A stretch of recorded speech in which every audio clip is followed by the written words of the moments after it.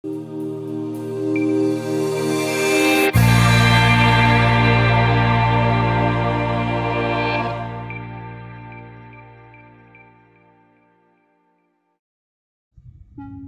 everyone, I am Narc Survivor. Welcome to my YouTube channel. In this video, I'm going to be talking about what narcissists hate most about you. Please give the video a thumbs up down below.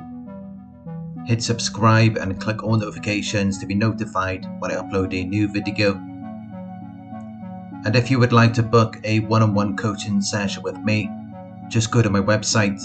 It is narcsurvivor.co.uk. What narcissists hate most about you. There are many things that the narcissist loves about you. That is why they targeted you, and it's why they keep coming back to you. Narcissists do not want to be around anything of poor quality or of a low standard. They don't want to be around anyone who they deem to be inferior in any sort of way.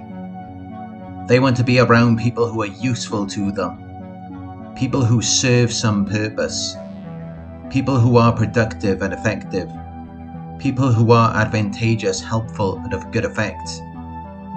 So they love many of your good qualities, such as your empathy and compassion, your forgiving nature and your understanding.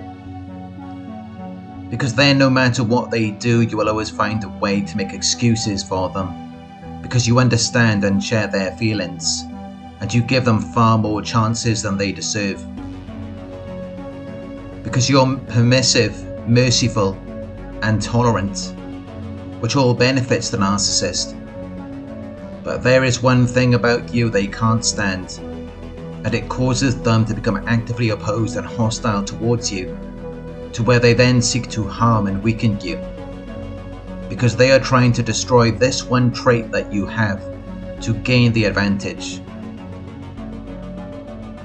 The narcissist loves many of your good qualities. They love your kindness and compassion, your forgiving and understanding nature, because all of this can be weaponized against you. It can be exploited for the purpose of attacking you, which they can use to their advantage.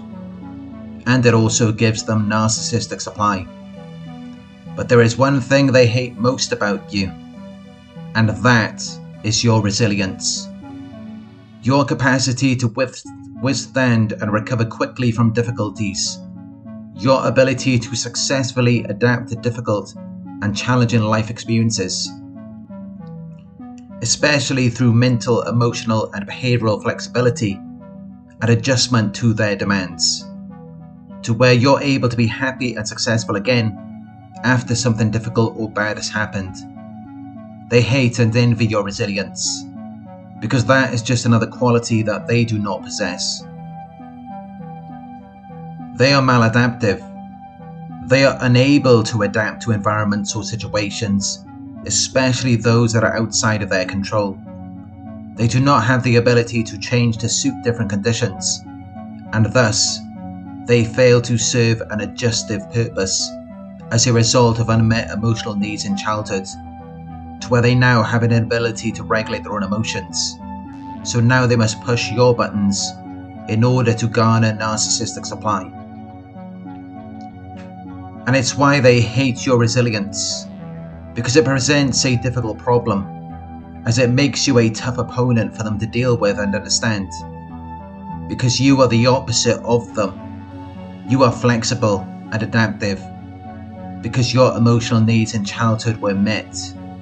So you do possess the ability to regulate your own emotions, which makes you very different to the narcissist, because they do not possess the ability to do that, and that is why they are maladaptive. Because they experience fear and anxiety as a result of their unresolved childhood traumas, which they can only regulate through breaking you down. But no matter how much they try to destroy you, they cannot break you, because that ability that you have to adapt and adjust and to regulate your own emotions is what makes you unbreakable. But it also causes you to be easily influenced by their opinions, to where you may even be susceptible to hypnosis. And these traits of being not only resilient, but also adaptable, is what causes you to keep coming back, despite the abusive tactics that they use against you. And the more you come back, the more they hate you, because then they can see that there is a light in you. They can sense it, but they cannot put out your light. So instead they mirror you. They talk the way you talk. They dress the way you dress. They like the things you like. They try to become you in every possible way, but they cannot copy this one thing. They are stuck in a perpetual state of narcissistic collapse, to where they are unable to uphold their grandiose, confident image. It can only last for a very short period of time, until they go back to feeling anxious, depressed and ashamed. Because they keep experiencing these setbacks where they are unable to manipulate you. But that is not relevant to you, because you're able to rely on your own powers and resources rather than those of others. You are self-sufficient, self-reliant, and self-sustaining. You have a lot to give, but they can only take. They are a vacuum. They can only reassert their power and control and perpetuate a cycle of abuse, because they do not have the resilience and perseverance that you have. The narcissist knows that you do not need them. They need you. But they will make you feel like it is the opposite, because then it puts them in control. And it makes them feel like they are better than you. But what destroys their ego is when they are unable to break you. And then they experience defeat and frustration, because they're unable to contain you in the dark place where they reside.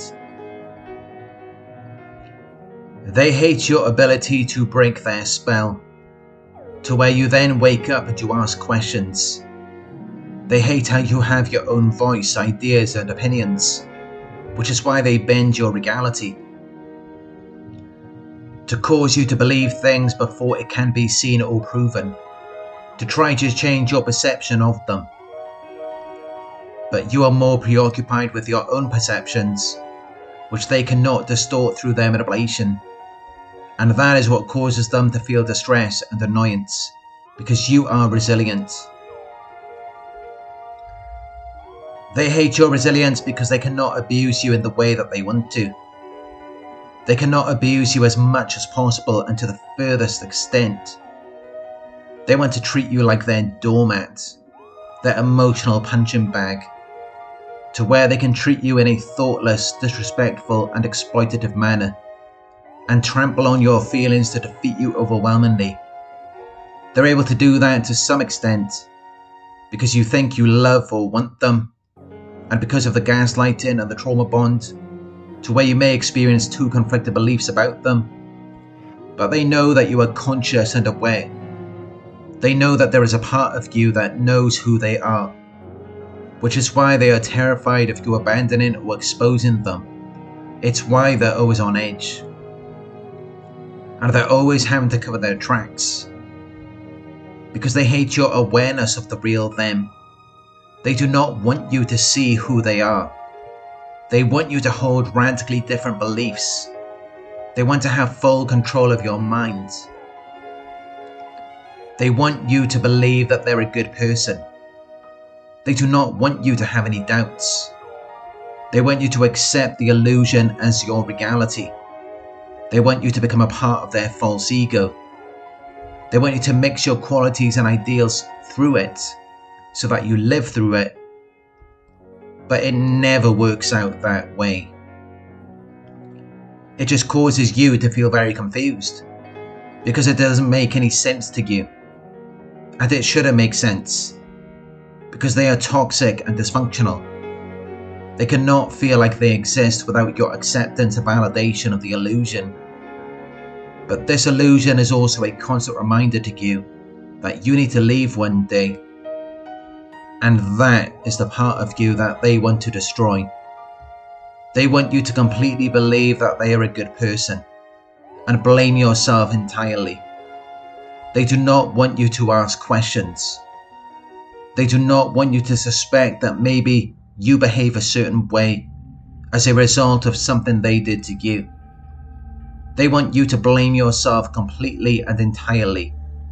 They do not want you to have that awareness, because that is your resilience discrediting them by revealing their faults. So they want to diminish its effect. They want to suppress it, but they can't. So they are unsuccessful in achieving their goal, and that is why they hate it. Because you have the ability to heal, while they remain the same. They cannot change. They can only deal with different people. But you can change, even though they may have harmed you. You can heal from it. You can become stronger. You can find your authentic self. But they can't, because they have no authentic self. They have nothing to heal. It's all destroyed, because they made a conscious choice to abandon it a long time ago. So now they're just empty vessels. They're lifeless zombies. They can only give the resemblance of life, and that is what they hate, because they know that you are the light. You won't allow yourself to be hurt or controlled by the harm that they have caused.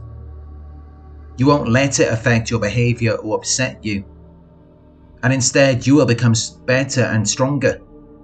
They can't, because they have to depend on other people. But they also hate it when they see you having authentic conversations. It makes them really jealous, which is why they will put you down and blame you, because they hate that they can't do it. They have to wear a mask to simulate a connection. Everything is fake with a narcissist.